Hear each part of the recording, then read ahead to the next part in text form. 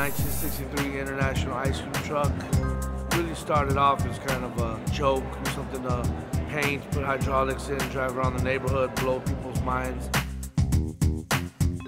It turned into something bigger. It turned into a page out of Los Angeles in the 90s. The show is very interesting, you know, it's gonna spark a lot of emotion. Graffiti art in general makes people either disgusted or happy. Without graffiti art, you're not gonna have all those cool artistic people that are necessary to add character to this world. I proved everything I had to prove in the street. Now it's more about being a father, being an artist, improving myself, getting better, trying to step it up, go to the next level, and help people along the way.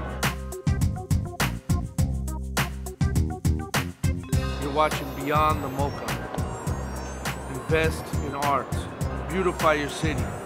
Carve your name on the wall. Feels good. We're going to Moscow. Andre, we're going to see you over there for our vacation. Take some time out, meditation, a couple of, spa retreats, you know what I mean?